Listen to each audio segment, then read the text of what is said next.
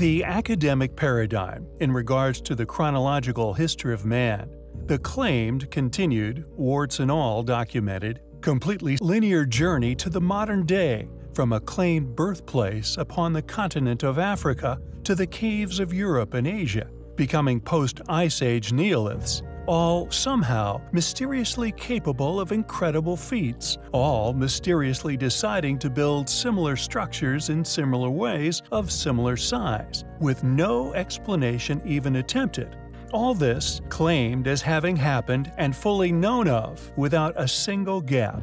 An institutional castle built from nothing but sand. The Bering Strait is home to a theory of the same name, crucial to this evolutionary tale of human development. Yet what resulted from research done by a handful of highly capable individuals of integrity, it is a site which proves beyond doubt that the Bering Strait theory is nothing but a lie, one which those who profit from this current paradigm due to steal have been revealed spending great efforts in protecting it from the truth, a truth mutated into a perceived conspiracy. The Bering Strait was a frozen landmass connecting continents, crucial in explaining primitive man's travel across them. A modern historical paradigm not only explaining the migration of man to the rest of the world, but it must have been at a particular specific time in history to fit currently funded scholarly accepted opinion on the development of man. Virginia Steen McIntyre, however, found fossils, stone tools, and strata dating back 200,000 years earlier than academically accepted. She was told to either repeat the excavation and provide fitting dates, or her findings would be thrown out. She stood by her research and eventually lost her funding. However, it seems that Virginia had a knack for studying areas which are clearly, if historical teachings be inaccurate, highly controversial areas of archaeological interest, for she was seemingly a thorn in their sides with her other previous research and subsequent discoveries too, specifically those made at other sites such as Hueyatlaco, an archaeological site in the Valsequillo Basin near the city of Puebla, Mexico. After excavations in the 1960s, the site became notorious due to geochronologist analysis from the research done in conjunction with Steele and others also indeed indicated that human habitation at Hueyatlaco dated to as far back as 250,000 years ago. Wikipedia states regarding these finds, quote, "These controversial findings are orders of magnitude older than the scientific consensus for habitation of the New World, which generally traces widespread human migration to the New World to a maximum of 13,000 to 16,000 years ago." End quote. Although these two sites are a considerable distance from one another, they are crucial for the chronological storyline of modern claims regarding timelines of human migration/habitation dates, which they want to be perceived as far back within antiquity as being 13,000 years ago. However, this evidence proves that humans had already established these landmasses more than 250,000 years ago.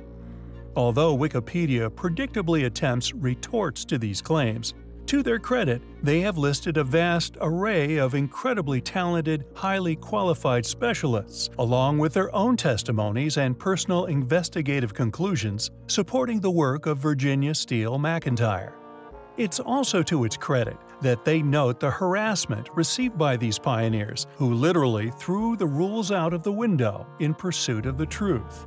Quote, Steen McIntyre claims that some of the original research team were harassed, viewed as incompetent, or saw their careers hampered due to their involvement in such a controversial and anomalous investigations. End quote. She would eventually lose access to funding, lambasted for her finds and claims never ceasing. Regardless of these attacks, we find Virginia and the many other courageous individuals commendable in their search for the truth. And they are undoubtedly areas which they have debunked with artifacts and dates, evidence so passionately argued as lies, it is almost complimentary to her ability. This controversy is, to us, undoubtedly highly compelling. The Crystal Skulls, a set of the world's most alluring artifacts, possessing the power to create religions, snaring many a Hollywood figure with their mysticism and rumored possible alien origins. Firstly, how does one tell a real crystal skull from a fake?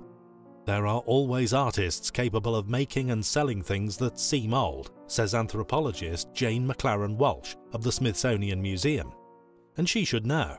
Walsh has seen her share of fakes. In fact, she's probably seen more crystal skulls than anyone else alive, subsequently becoming the leading academic on the subject. A stern skeptic with a ruthless ethic, only the most puzzling will convince Jane.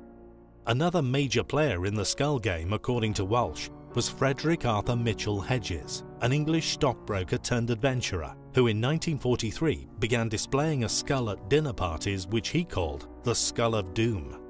His daughter Anna later claimed that he had found the skull in a ruined temple in Belize during the early 1920s. However, this was later found to have been a lie. Investigations by the Linnean Society of London, a research institute specializing in taxonomy and natural history, revealed that Mitchell Hedges actually purchased his skull at auction at Sotheby's in London in 1943. How it came to be at the auction house, however, was never established. Which is unfortunate because the Mitchell Hedges skull, according to Walsh's scrupulous examination, is the only one she has ever had to reluctantly confirm as an authentic crystal skull. What's more, it is the only academically accepted original known within the public archives. Smaller than other examples, which under microscope analysis were seen to have been made using rotary drills, the Mitchell Hedges skull is a more finely crafted, yet more crudely designed example that under the atomic microscope has shown signs of having indeed been an ancient pre-Columbian artifact, which sure enough was constructed using, quote, unknown technology. There are of course many examples of crystal skulls around the world, and many more stories surrounding their mysterious construction. Elongated examples, stories of groups of these skulls initiating some form of energy field. Ancient laser cutting technology has also been claimed time and time again. However, we felt we would approach them from another angle, to experience the rare occasion when modern, specifically funded academic institutes buckle to overwhelming evidence, proofs given by the defeated skeptic to those who pursue nothing but the perplexing truth and a direction for study.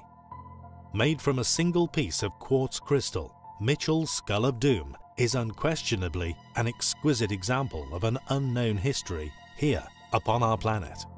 Regardless of beliefs, or indeed the superstitions which now surround them, there are a rare few which support the theory of lost civilization and ancient visitation. This skull is much smaller than many and crudely carved, leading museum scholars here to believe that in a world of fakes, this one is the real thing. The Great Pyramids, although undoubtedly one of the greatest ancient sites upon Earth, many feel that when these enigmatic structures are one day inevitably deciphered and their subsequent significance realized, this importance to the development of man will utterly eclipse that which has already been unraveled here upon our planet. It is a site that we predict will encounter numerous astonishing discoveries that will undoubtedly be played down or discredited by mainstream academia and media alike. Interestingly, however, regardless of our suspicions, an international research group's finds have seemingly been shared worldwide by the same organizations we so often find ourselves here upon our channel accusing of conspiracy. This research team apparently applied methods of theoretical physics to the site in an effort to investigate the electromagnetic response of the Great Pyramids to radio waves. In an exercise reminiscent of those which unraveled astonishing characteristics of the Bosnian pyramids, has produced results that, predictably, since their discovery, scientists have stated were supposedly predicted under certain resonance conditions. They now state that the pyramid was predicted to concentrate electromagnetic energy in its internal chambers and under the base. This supposed initial prediction was made regardless of the fact that not a single claim to these events had ever been made within a single thesis funded by academia. Conveniently, this research group plans to use the theoretical results to design nanoparticles capable of reproducing similar effects in the optical range. Such nanoparticles may be used to develop sensors and highly efficient solar cells. The study was published in the Journal of Applied Physics.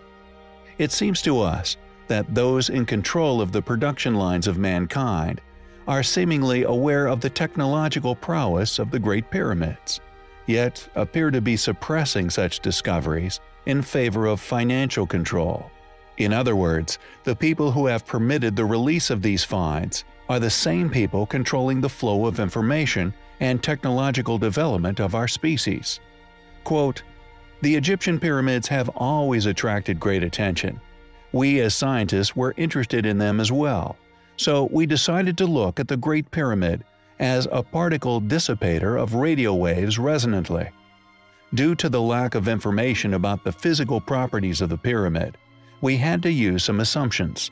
For example, we assumed that there are no unknown cavities inside, and the building material had the properties of an ordinary limestone, evenly distributed in and out of the pyramid. With these assumptions made, we obtained interesting results that can find important practical applications," says Dr. S.C. Andrei Evluchin, scientific supervisor and coordinator of the research. "We feel the research is dubious, not only due to the fact that it has been shared within the same mainstream media, who we feel have for a long time been funded to tell an entirely different story, but also due to the attempted conviction that there are no chambers left to be uncovered within the pyramid. Is there something within the pyramid that, no matter how hard certain powers try, they cannot seem to hide? Is this the reason for this conclusion and subsequent research being so widely covered? We find the discovery and subsequent coverage to be highly suspicious."